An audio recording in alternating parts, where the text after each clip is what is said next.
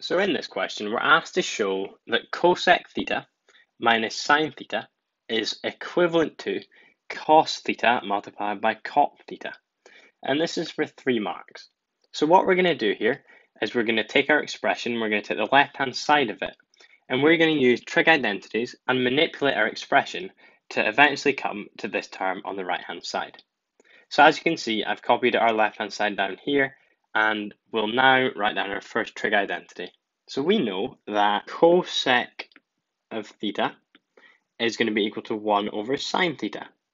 So that is our first trig identity, which is going to be useful here.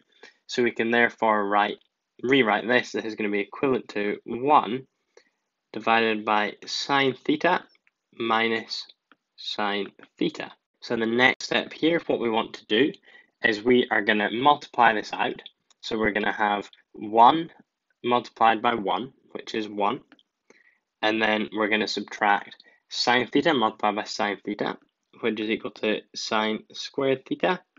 And then for the bottom of our fraction, so the denominator, we're going to have the denominator in this fraction multiplied by the denominator in this fraction, which is going to be sine theta multiplied by 1, which is going to be equal to sine theta.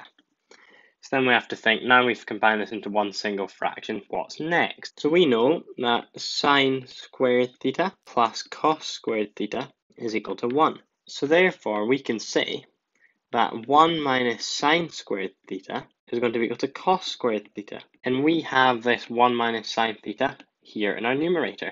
So we can then substitute this in. So we have that this expression is going to be equivalent to cos squared theta, and we divide this by sine theta. So the next thing we're going to do, so we note that we have a cos theta term here. So we're going to just separate this and rewrite it ever so slightly.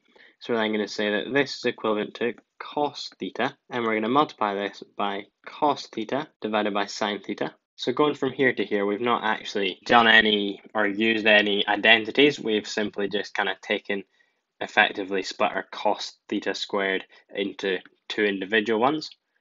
So then we can see we now have this cos theta here.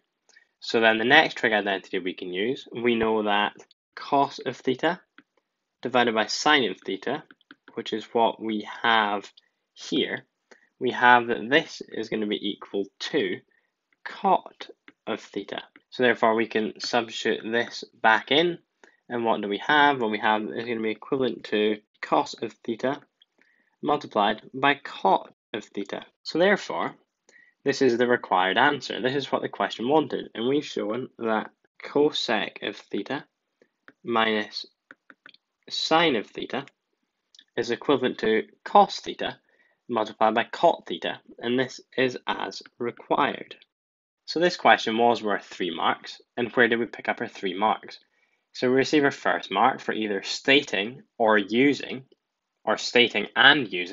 the trig identity that cosec theta was equal to 1 over sine theta. We then get our second mark for substituting this in and then combining our fraction to be a single term. So that was at this stage here when we had 1 minus sine squared theta over sine theta. And then we receive our third and final mark for following through with the rest of this and coming to the correct conclusion which the question asked for. So now in part B of the question, we're asked hence or otherwise solve between 0 and 180 degrees that cosec of x minus sine of x is equal to cos x multiplied by cot 3x minus 50. So recall from part A, we know that cosec theta minus sine theta is equivalent to cos theta multiplied by cot theta. So therefore, we can use part A and we can say that cos of x multiplied by cot of x is going to be equal to, so effectively we are given here this left-hand side and we know that is equal to this. And then this is good because we have a cos on either side, which means we'll be able to cancel them out. So we can say that cos of x multiplied by cot of x is going to be equal to cos of x multiplied by cot of 3x minus 50. So now what we can do, we notice that we have a cos x on this side and a cos x on this side. So we're going to divide by cos of x and we're going to divide by cos of x. So this is going to therefore leave us with the fact that cot of x is going to be equal to cot of 3x minus 50 degrees. So therefore, we can see that then we're going to have the x is going to be equal to 3x minus 50 degrees. And this is just from the fact that these coefficients are the same. So we have cot on both sides. So therefore, from this, we'll just write in here that these are equal, if you like. So then we have, therefore, that x is going to be equal to 3x minus 50. So we can then solve this. We can say that, therefore, 2x is going to be equal to 50 degrees. And therefore, x is going to be equal to 25 degrees. So then we also know that since cot x has a period of 180, we'll be able to find a second solution. So how are we going to do this? So we'll just note that down. We'll say that since cot x has a period of 180, we can find a second solution.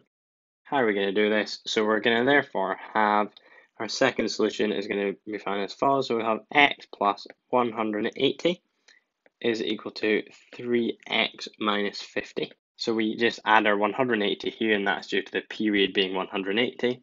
So therefore, what is this going to be? This is going to be 2x is going to be equal to 230. So therefore, x is going to be equal to 115 degrees. So therefore, we found the second solution.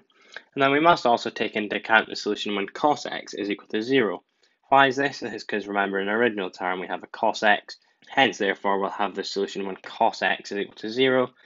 So we'll just note down here, there will be a third solution when cos of x is equal to 0. So therefore, we'll have that x is going to be equal to cos negative 1 of 0. And putting this into our calculator, we'll therefore have that x is going to be equal to 90 degrees. So therefore, just concluding on all of this, we'll have that x is equal to 25 degrees, x is equal to 90 degrees, and our third solution, which we found, x is equal to 115 degrees. And therefore, we've completed this question. Looking back, this question was worth 5 marks. We receive our first mark for getting to the stage where we had x is equal to 3x minus 50. And we then receive our second mark for getting our first solution, which was x is equal to 25 degrees.